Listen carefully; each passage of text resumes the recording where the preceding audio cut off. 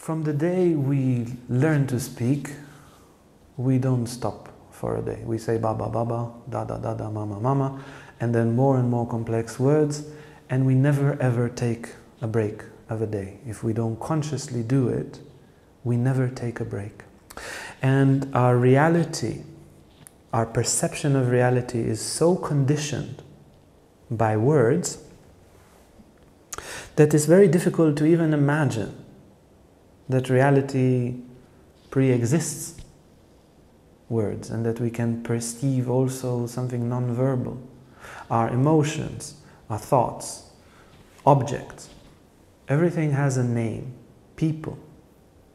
Everything is constantly mixed with words. But we know deep inside that actually reality existed before there were words, right? Now, words are essentially society.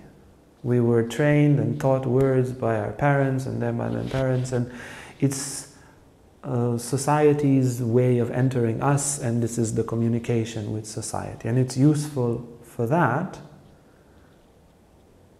but can we regain the capacity, at least from time to time, to be silent at the level of words and just be in contact with nature, with reality, with life, with our body, with our emotions, without verbalizing it?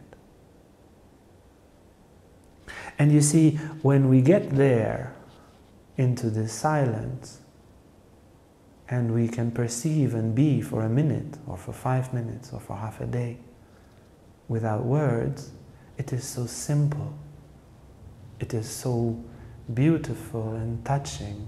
All the problems, they are an impossibility almost on this background of silence.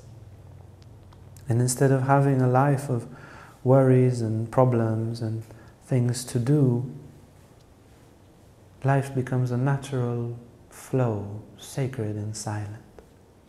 In this coming silent retreat, we invite you to take a break, 5 days, not to speak.